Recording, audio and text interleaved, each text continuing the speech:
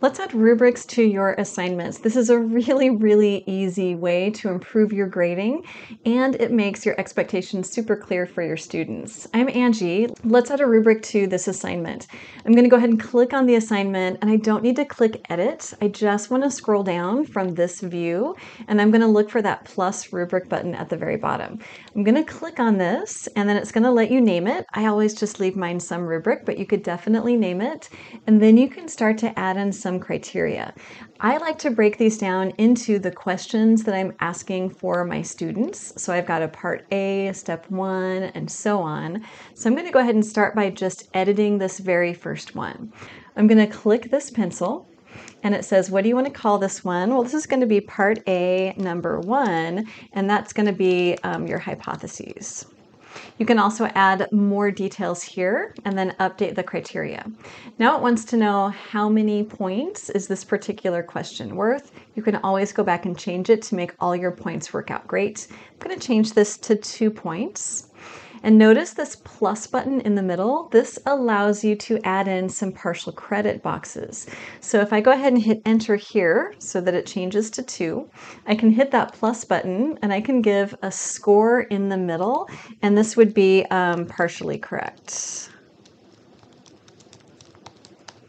And then I can click on update rating. Okay, let's go ahead and do the next one.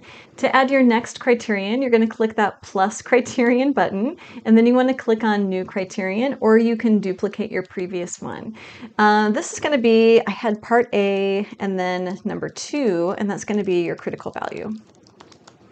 Okay, so create criterion. Let's say that I do want to leave this one as 5 points, and I want to add some partial credit here in the middle. You can do 3, you can change this to 4, you can change this to 2.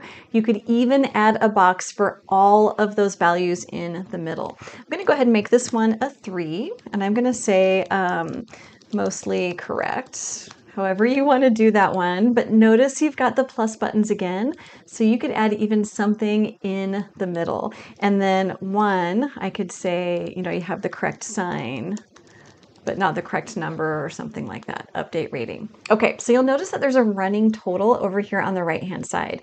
I want this to be, say, a 20-point assignment. So as I continue to add criteria, I can go back and adjust these points so that I end up with exactly the number of points that I want. So once you've got it how you want it, go ahead and scroll down to these options. You can write free-form comments when assessing students. That means the comments will be inside of the rubric. I tend just to put my comments at the very end or directly onto my students' work. Take a look at my video down below on how to grade in Canvas with some great tips for that.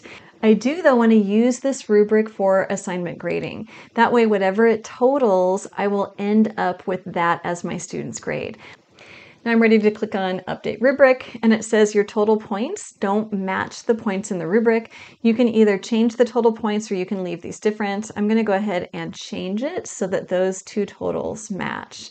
Now, when I go to grade this one, I'm going to be able just to click through each of the values in my rubric and then leave any other comments that I choose to leave. You can also add rubrics to discussion boards. I've got one here. The process is just a tiny bit different. So in this discussion board, I'm going to not click edit. I'm not going to scroll down.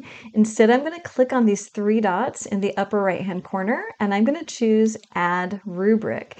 It brings up, let me click on add rubric. It brings up this pop-up that gives me the same options that we saw before with our assignments.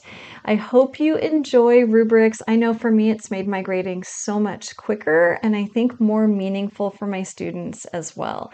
You got this.